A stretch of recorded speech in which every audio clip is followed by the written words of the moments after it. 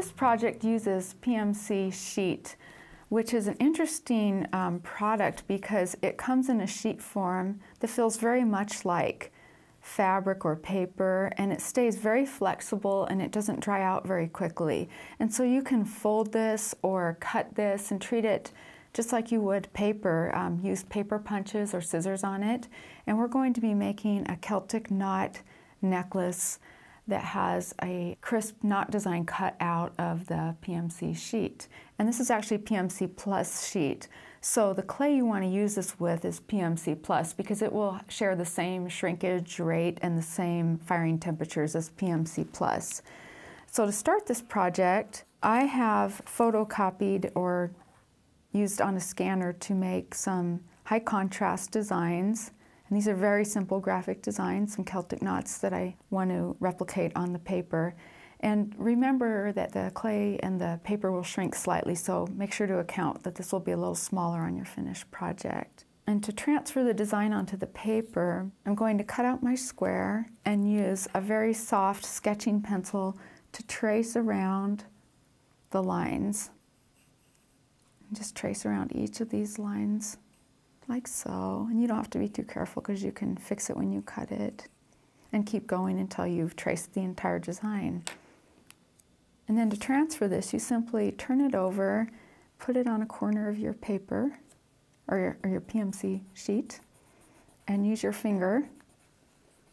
And then these very tiny cuticle scissors,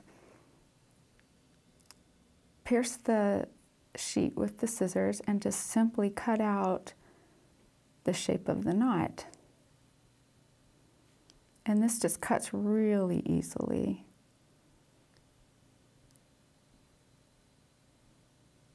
And if you have an area you need to get into, sometimes I'll go across and then I'll go in like this and then make a little snip.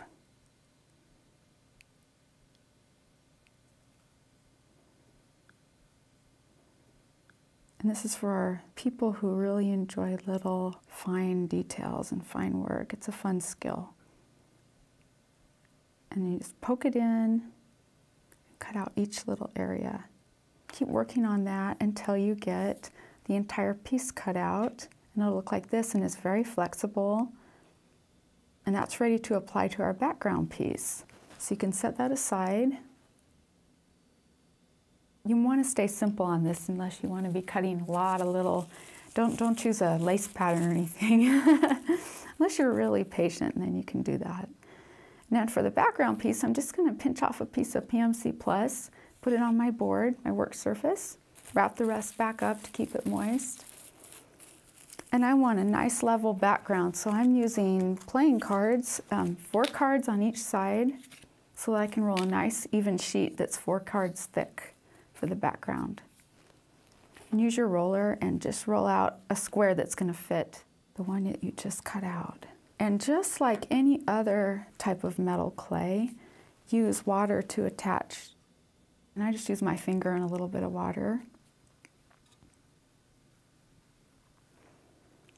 And place the sheet directly on top of your surface there and just use your finger to pat it down. And it's really that simple. And then I'm going to use a blade to cut the edges. Whoops, I've got a little shift there. There, you can move it around, it's that flexible. I'll just put it right on top so I know how big to cut the square here. And you just cut each side. And now I'm not worried about my edges being too even because I can refine those after it's dried and ready to fire. So just take your excess and wrap it back up. And use a needle tool right now to make 2 holes for hanging in the top. And I just move the needle tool around in a circular motion like this to make holes. And these are guide holes for now. I'm going to refine these as it dries. I don't need to make them the full size of the jump ring.